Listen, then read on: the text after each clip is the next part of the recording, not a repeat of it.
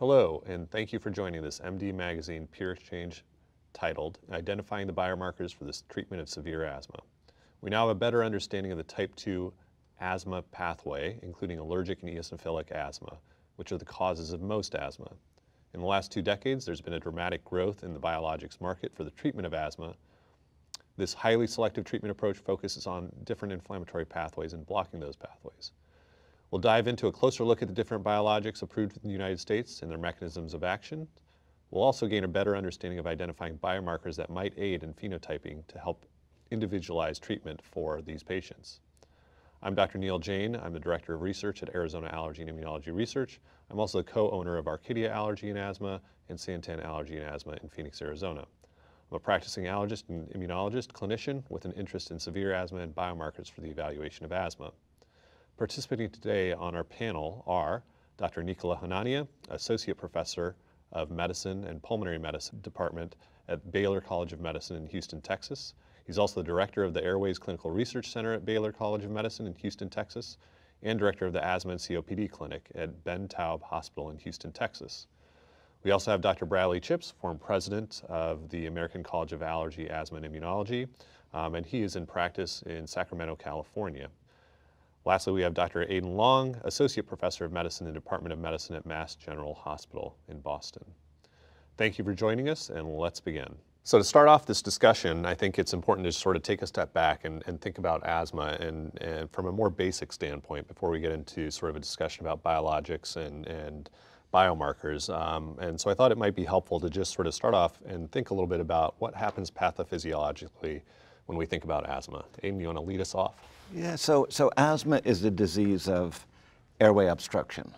The airways that carry the air from outside to the alveoli get constricted, a combination of muscle spasm, and predominantly these days we realize it's a disease of inflammation. So there's inflammatory cells getting in there, there's swelling, there's mucus production. So it's a combination of three things: smooth muscle contraction, swelling, and increased mucus production.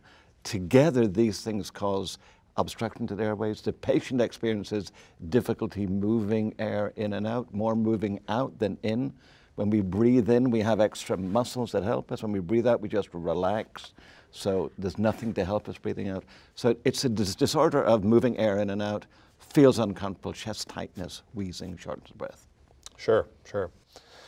And so I think, building upon that, we've learned a lot about the pathophysiology, obviously, in the last few decades, and we've started to begin to think about asthma, sort of what's old is new, but we started to think about asthma again in terms of different types of inflammation. And so Brad, just sort of curious, now we are hearing more and more about this idea of type 2 inflammation, and I was wondering if you could share some thoughts on what that means as far as type 2 high versus type 2 low, and how you think about that.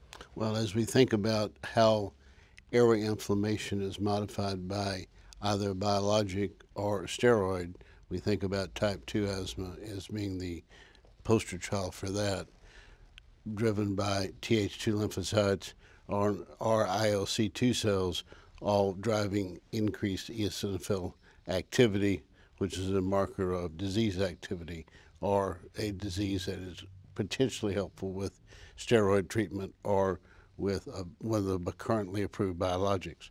The flip side of that, of course, being low T2 asthma, which is primarily, at least in part, neutrophil driven, which tends to be more refractory to therapy and is a bigger challenge for all of us. Now, whether T2 asthma is 50%, 60%, whether it stays persistent over time, that's all. There's literature on both sides of that fence, and so I think we have to blend all those things together as we try to identify the patient who will respond by decreasing exacerbations, which are the reason that all the currently available biologics were approved, and that is a big challenge we have now. That's why we all have a job. Yeah, yeah. I was struck by a study from a long time ago. Sir Francis Rackman, who was the head of allergy at Mass General, the first allergy clinic in the United States. And in the 1920s, he published a paper saying, I think there's two types of asthma. There's extrinsic asthma and intrinsic asthma. And the extrinsic he was referring to was allergic asthma, where outside triggers are driving it. I think it's curious these days, we have a similar dichotomy. We call it T2 high, which very largely seems to overlap, not completely, with allergic asthma, and then the intrinsic, which we're calling T2 low.